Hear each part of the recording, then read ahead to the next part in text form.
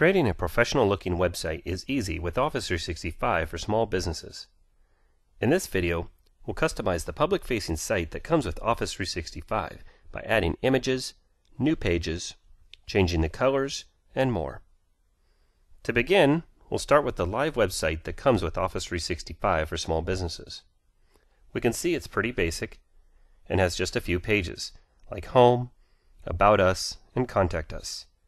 Each page has placeholder text or instructional text on what you can add there. There's also a member login link that, when clicked, takes you to the internal team site in Office 365, which is where I need to go to customize our site. So I'll do that now, and I'm prompted for my credentials. I'll sign in as Scott, one of the marketing employees at our Coho Vineyard. This takes me to our internal team site at Coho. On the team site, I see everything about our business, our customers, employees, inventory, and so on. Also in the top navigation, we see a link to website, which is where I need to go. When I click this, I'm taken to our Site Designer tools for the public-facing website. Now I'm not viewing our actual website yet, just the infrastructure and tools area for the site. If I want to view the actual site, I can just click View Website here, which opens the site in a new browser. I'll close this for now. And on the left, we see links to web pages, images, documents, and templates. In the Pages area, I can create and edit the web pages on our site. I can use images to upload any custom pictures or graphics for the site, use documents to upload and store any documents we might want to make available for download, and templates for saving your customized pages as templates. I'll start with web pages, where I see the pages we were talking about earlier: Home, About Us, Contact Us, and Sitemap. I'll select the Home page, which opens the Site Designer tool, where I can really customize our site with different colors, layouts, themes, and more. I first want to choose color, and I'll pick Mocha, because it's similar to our company brand. I can see the new colors are applied right away. Next, I'd like to change the logo and theme of the site.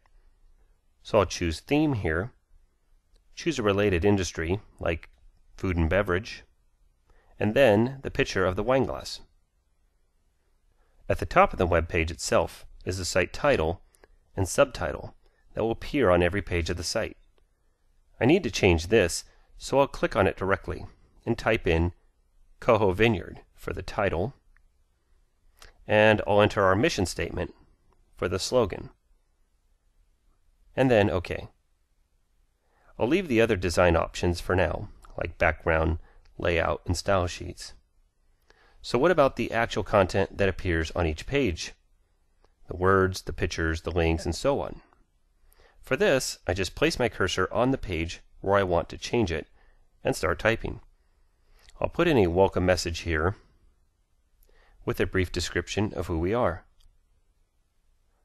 I also want a picture to go with this, one I have on my desktop. So on the Insert tab, I'll choose Image, and then My Computer, and I'll browse for the file on my desktop. I'll then choose to float the image to the right. So far, all of our changes look good, but they haven't actually been applied to the live site yet. As soon as I click Save, the changes are applied to the live site.